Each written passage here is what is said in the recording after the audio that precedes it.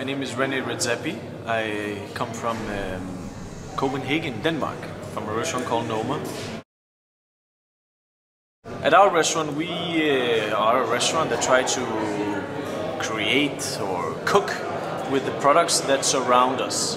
We try to express on the plate our terroir, which means that we cook extremely seasonal. We work with producers, we work with farmers, we work a lot with nature, with wild products, and just exploring seasonality to the extreme and trying to define what is something Scandinavian, something Nordic onto a plate. Of course, I'm involved in Cook It Raw because the first Raw was at Noma in my restaurant, where I helped organize it, and also because it's a great opportunity to meet with your colleagues and see different ways of thinking. And you know, even though we share the same format, Winter Was Hard, it's super interesting, very inspiring to see how different people actually, let's say, how do you say that in English? You know, express it or interpret it. Exactly, interpret it. And this is the reason why I'm a part of this. For the event here, when you know winter was hard, that's the concept, the theme of the whole dinner. Which of course, winter was hard can mean many things. It can be interpreted in so many ways. For me, instantly, I choose to find or look at when was the last time in our world that winter was really hard. Of course, for my colleague Alex Atala, he would say that winter is hard every year in Scandinavia, but it has changed a lot over the past few years. And I found out that the last time there was a very hard winter was in '41. The winter in '41 was excruciating. Lakes that were not very deep, they froze completely. The fish, they froze. It was like a big ice block with frozen fish in it. Some of the waters were frozen all the way to Sweden. You could actually walk across the water. Insane. Or skating. Yeah. On top of everything, as a little extra plus, we were occupied by the Nazis. So there was rationalization. People couldn't even get a cup of coffee if they wanted to. And so I thought I would base my dish around that period, around that winter. And I would base it solely and purely on what would they be able to cook if they had pickled and dried and so on, like I had. You know, if they actually had, let's say, the imagination and the skills to do the pickling the way that, for instance, we do at Noma, where we pickle everything.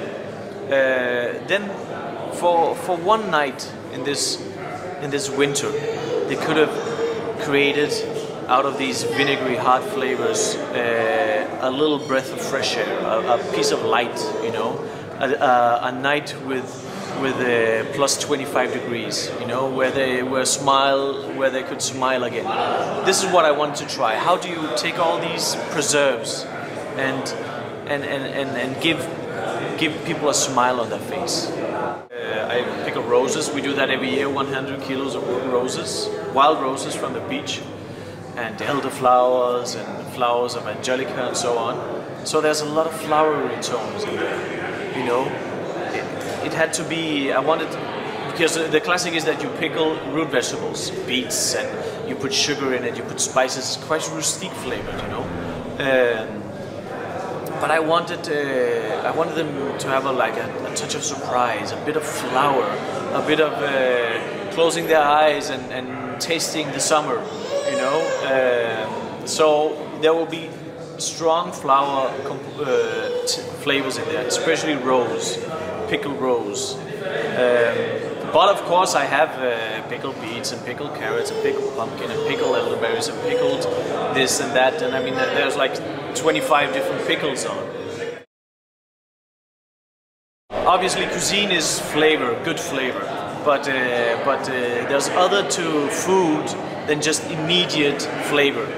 Immediate burst of good flavor, like a steak or with frites, with béarnaise, you know. It's comforting, it's immediately burst of flavor. And then there's another level, For me, this is the level where the future of cuisine is. For instance, in Davide's dish, there's so many things in that dish, you know. But when you look at it, it's an egg and a bouillon. You know, and people will probably say, "What's this? The egg is only 40 degrees hot." You know, he wants the egg to feel the same temperature. That's when it comes out, which is also brilliant. But there's a great message of respect and respect. You know, just a type of respect that in our world, and perhaps in many other worlds of whatever, in the past 10 years, you haven't noticed that respect. It's been more, forward, you know.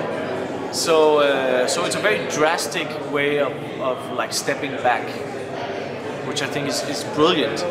Of course, you have to consider this when you taste this, because yeah, perhaps the dish doesn't taste good. You know what I mean? But it doesn't matter.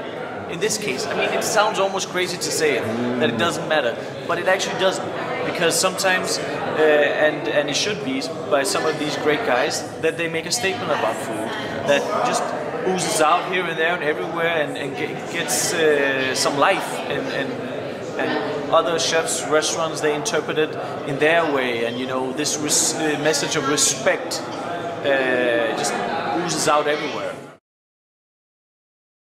This is a really cool bunch of guys. Huh?